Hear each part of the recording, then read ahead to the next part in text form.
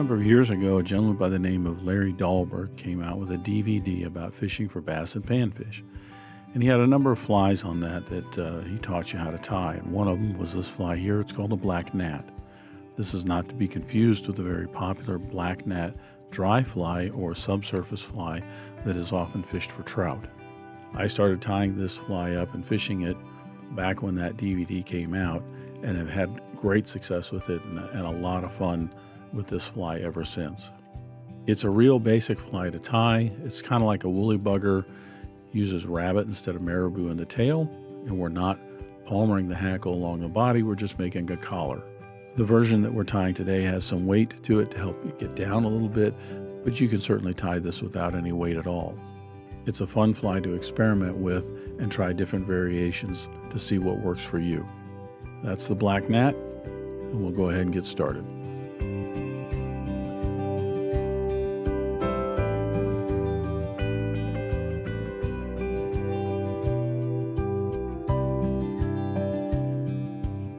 We'll start the Black Gnat by placing our hook in the vise. This is a Mustad 9672 number 10 hook. You could use a heavier wire hook, say a 3906B if you wanted to. With a hook in the vise, I'll go ahead and debarb the hook.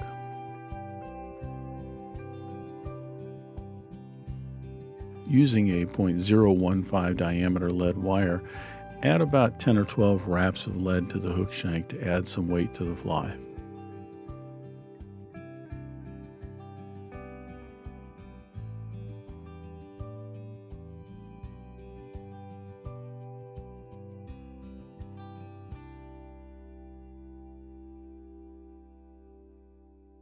You want to put those wraps right in the center and squeeze them all together so that they're nice and compact in the center of the hook shank.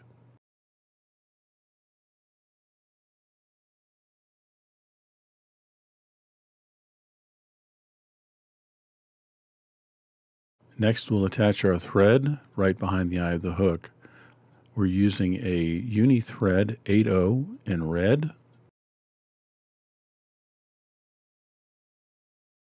We'll wind the thread down to the lead wraps and then reach to the back side of the lead wraps and continue wrapping to secure the lead in place.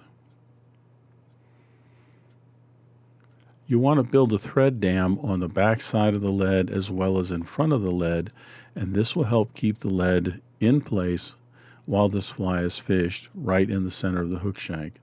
It also provides a nice transition from the larger diameter lead wraps to the narrower diameter hook shank when we're winding on our body material.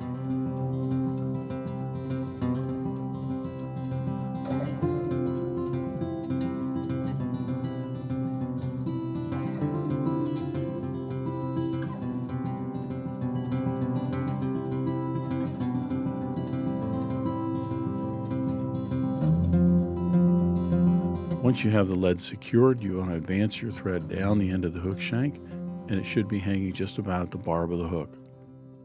For the tail on the Black Gnat, we're going to use some red rabbit fur. If you don't have any red rabbit fur, you could substitute some red marabou for the tail. You want to cut a chunk of red rabbit fur right off the hide. If you don't have a whole skin, a red rabbit zonker will do fine. Just cut a comparable chunk of fur off of the zonker strip. You want to pick out any longer guard hairs just so that they're all about the same length. We don't need to clean the underfur out of this. We're going to measure the tail about a shank length long, and we're going to tie that in at the end of the shank.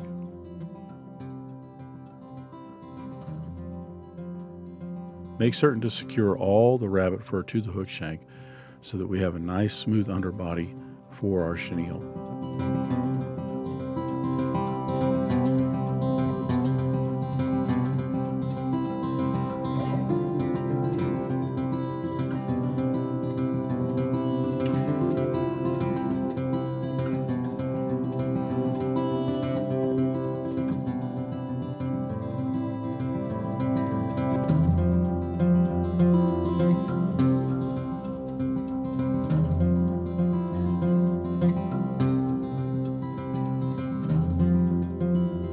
Body of the Black Gnat, You'll want to use a medium rayon chenille in a black color. If you don't happen to have any black chenille, you could certainly use some black dubbing. You might notice when you unwind the rayon chenille from the card that sometimes it gets flattened while it's been sitting on that card.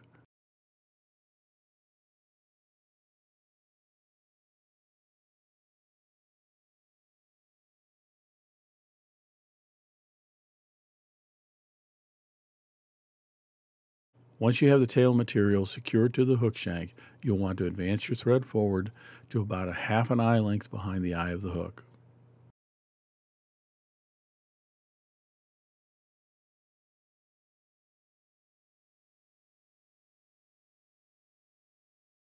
Then after we tie this in, you'll want to make certain to twist that chenille. You can rub your fingers along the twist, or you can rub the top and bottom of it with the edge of your scissors. What this will do is fluff out the fibers and make the chenille into a more rounded, more uniform body material for our fly. Once you've finished prepping the chenille, you'll palmer that forward in nice tight touching turns all the way up to the thread, where you'll secure it and trim away the waste.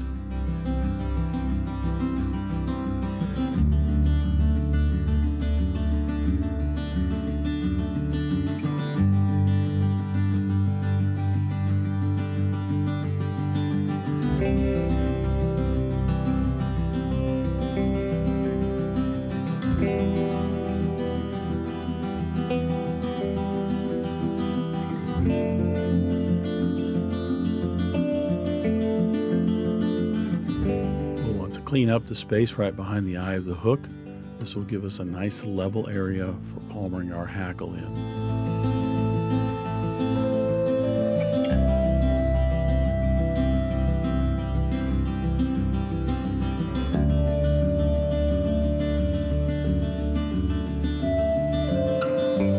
For the hackle collar, you could use any hen hackle that you have. You could use a plain black or white hen hackle, or even a speckled hen hackle if you like. For this fly, we're going to be using a Grizzly hen neck by Whiting. The feathers on this particular neck are a little bit longer, which provides a few more turns of feather and a little bit thicker collar. If you want, you could leave some of the fluff on the feather and wind that into the collar to give it a little bit more body. For this fly, we're not going to. We're going to strip all the fluff away and just use the main part of the feather. You want to grab the tip of the feather with your hackle pliers, stroke the fibers back away from the tip so that we can cut the excess off and just leave ourselves with a little triangle to tie in the tip of that feather right in front of the body chenille, and then we can palmer our collar.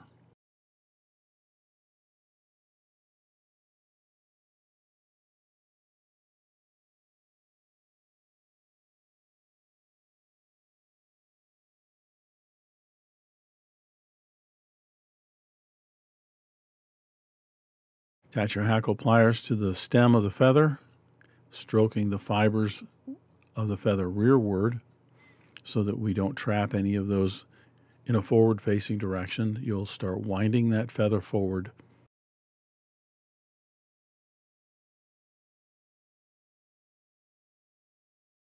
With these longer hackles, you could get anywhere from 5 to 6 turns of a hackle for this collar. If you want a full collar, then go ahead and use the whole feather. If not, then just use 3 or 4 turns to get the density of the collar that you're looking for.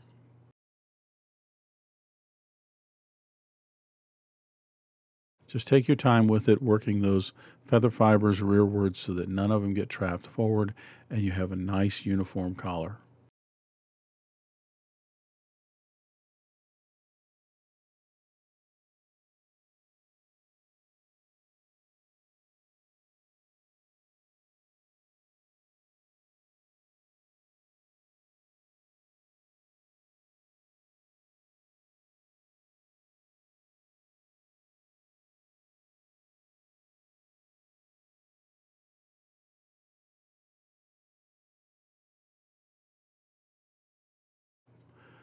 When we get as much of the hackle palmered in as we want, we'll secure that with our thread. In this case, after a couple of turns, I'm going to stroke all of the fibers back, including the stem of the feather. And then, starting right behind the eye of the hook, I'm going to form the head of the fly.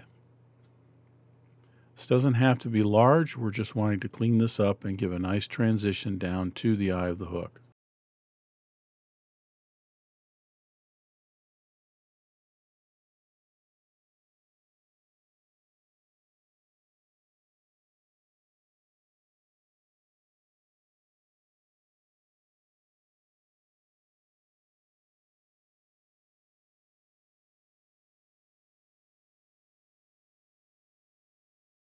Once I have the head finished, I'll put in a 4 or 5 turn whip finish.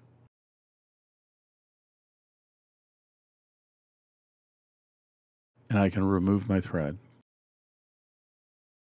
The hackle stem where it's tied in is narrow enough that I can just pop it forward and it'll break off right at the thread wraps.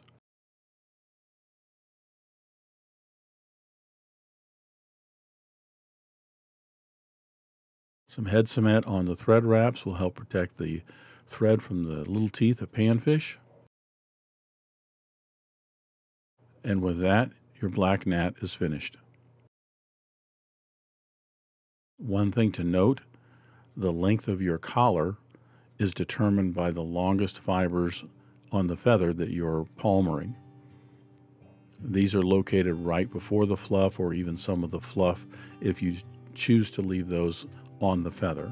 If you're looking for longer fibers so that you get a little bit more action, a little bit more flowing, then you'll want to go towards the back of the neck and pick a feather that has longer fibers.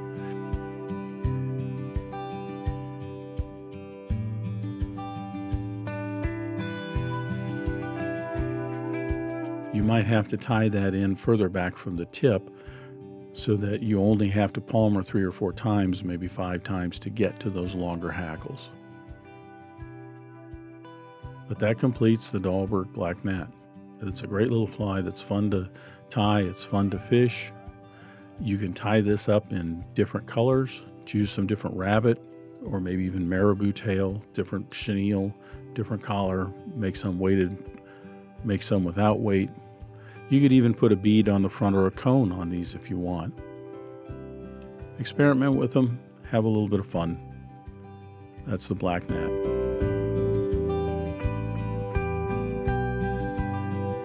Thanks for joining me at the Vise today. I hope you learned at least a new pattern, if not a new technique, maybe a tip or trick here and there. If you have any questions about this fly or any of the techniques used in constructing this pattern, please leave them in the comments section down below. If you go to the trouble to ask a question, I'll go to the trouble to answer it. If you'd like to help dressed irons, please share this video with your friends and anybody you think that might enjoy this pattern. Until next time, remember, it's fly tying. If you're not having fun, then you're doing it wrong.